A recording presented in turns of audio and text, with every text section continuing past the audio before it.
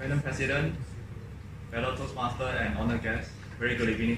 Good evening. Today I'll be presenting a rather dry topic, which is Car Servicing 101. I believe most of you guys here are drivers. And Yes. even for myself, I take car servicing as a chore. I've been doing some research about car servicing because I started my own startup last year, and it's an online booking platform for car servicing and maintenance. In short, it's an Airbnb for car workshops. Eventually, I have to pick up the technical aspects of car servicing. Plus, my dad used to be the one that brings all the car at home to servicing, or he will arrange someone else to do it. But that was many years ago. Now I'm a very responsible adult, and I take all the car and service it.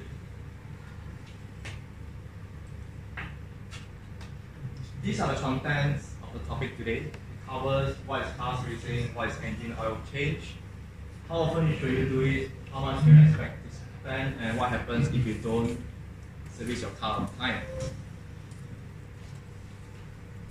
I have a couple of questions. Anyone here do not bring your own car for servicing? Can you raise your hand? Anyone that don't bring your car in for servicing? Oh, everyone here service your own car, that's great. For those that do, anyone that do not know what's being done to your car while servicing? Raise your hand.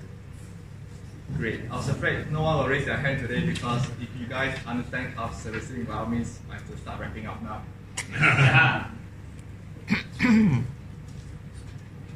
What is car servicing?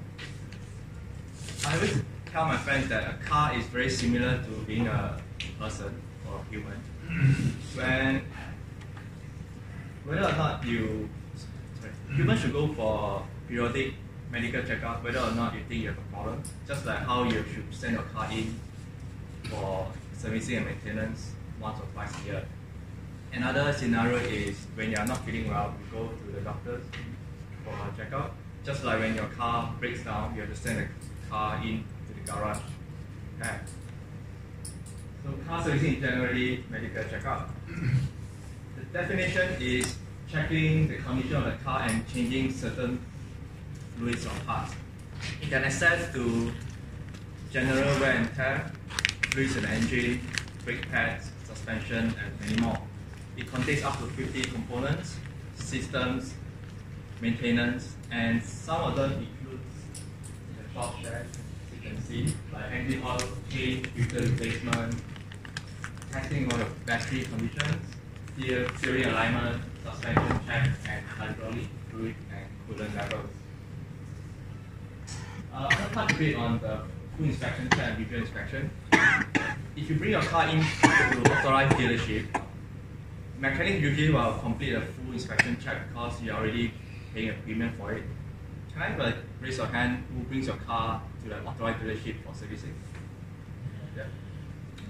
For those who do not, if you go to independent workshop outside, usually the mechanics do a visual inspection, or if a good one, they will probably top up all the fluids in the car, such as coolant, brake fluid, steering fluid.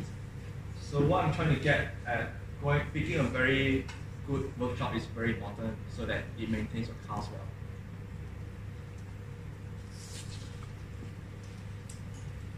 What is engine oil change?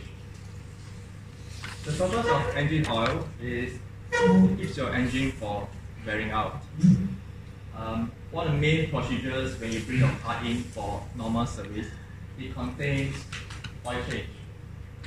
It also contains like oil filter and maintenance check. So these three are the most common things when you bring your car in for servicing. Why is it important? It's important because it coats your engine and also lubricates all the individual parts so that it reduces friction and stress so that your engine do not wear out so quickly.